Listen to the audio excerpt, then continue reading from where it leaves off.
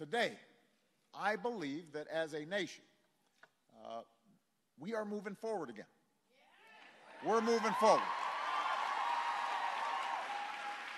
After losing about 800,000 jobs a month when I took office, our businesses have now added 5.2 million new jobs over the past 2.5 years.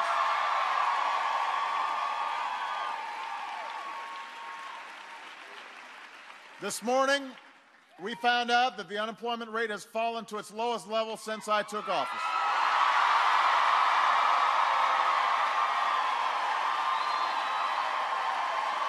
More Americans entered the workforce, more people are getting jobs.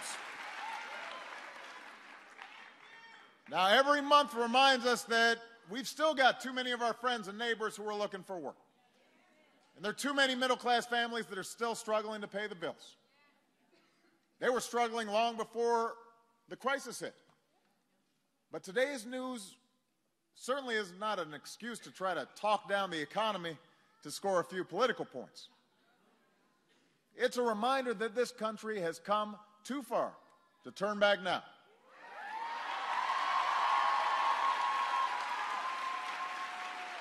Because of your strength and resilience, the strength and resilience of the American people, we've made too much progress to return to the policies that led to the crisis in the first place.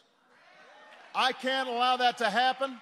I won't allow that to happen, and that is why I'm running for a second term as President of the United States.